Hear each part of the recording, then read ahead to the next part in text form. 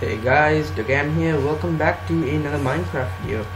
Now today's video is not that special. This is actually a challenge video, and this is basically something I challenged myself to make. Now I haven't really seen any of these kind of circuits in Minecraft, so I challenged myself to build a circuit that can switch the position of these two blocks. So the machine is right behind this sandstone wall, so keep your eye on these two blocks. The blue wool is on top and the red wool is on the bottom. But once I press this button, okay, it's a bit too fast and my game is lagging a bit, but you can't see it clearly. But now look, the positions have been switched. If I press it again, yeah, I bet you could see it right there. So if you go behind, you can see it's kind of huge. That's because I was just making this without a care in the world. I wasn't really concerned about compacting this. I was originally going for a one wide design, but I started to go off course, and yeah, I came up with this. Now this is the fastest design I could come up with. You can see.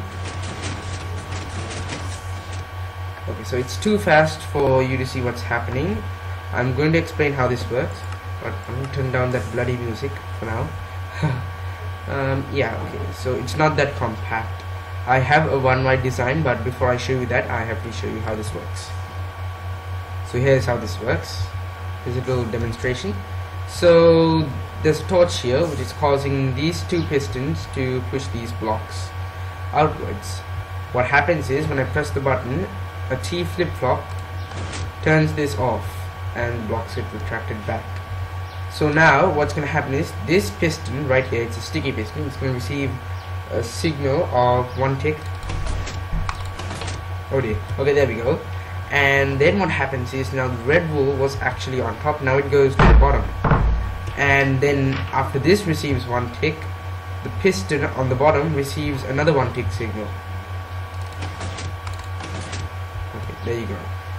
It received another 1 tick signal, and then this block gets pushed outwards. Then the piston on the bottom, it gets a regular signal, and it's just a regular piston, so it pushes the block up. Then again this piston gets another 1 tick signal, and by the time that happens, the T flip-flop will reset and it'll push the block back, and that's basically what happens. So yeah, up here is my one wide design. So yeah, my earlier design wasn't this one. It wasn't that compact, and I really didn't like that. It was really big and bulky, and the best thing to do when your design is horrible and ugly is to compact it down. And there are two ways of compacting, either by making it smaller or either by making it one wide. So now this is completely one wide. Look at that. One wide, and a bonus, this is tileable, and I'll show you a couple of these tiled next to each other, and it's just amazing, the interface. Okay, so yeah, the blue wool is on top, red wool is on the bottom. If I hit this button,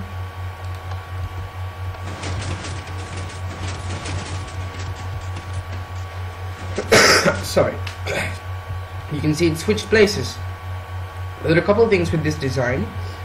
It's actually slow. This design is relatively faster because this one uses a hell lot of repeaters. It's kind of slow, but that design is really fast. And yeah, and another thing is that design, once you press the button, it takes some time for it to happen because the current T flip-flop I'm using actually takes actually only flip-flops after the signal disappears, so I have to wait until the button comes back. Yeah, this design, it works the moment you hit the button. So the input used to be here, but I was wondering if this is tileable, then I'm not going to be able to power this block. So instead I moved the input over here, which is not bad, but so you can see it fires incredibly fast. But another thing with this is that it actually fires twice, so that's a bad thing. So you will see.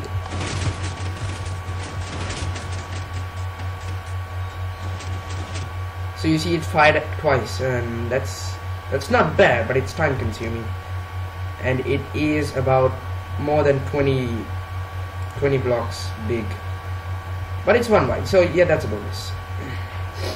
And another thing with this is that it actually uses a bud.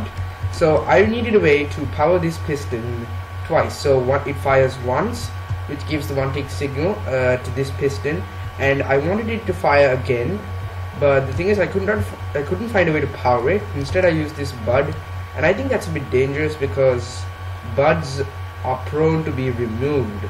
That's what I've heard. They said they're removing the bud. I'm not exactly sure. They didn't remove it in the 1.5 update, but I think they will soon. Okay, let's just fly over here, and you'll see this screen, and let's just do this, okay, to prove that this is tileable. Just gonna turn my sound down,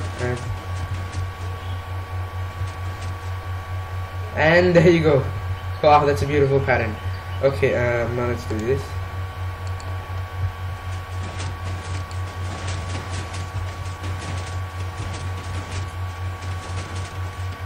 So you can't see the pistons moving or anything because it's a bit laggy. Okay, so let's try this one.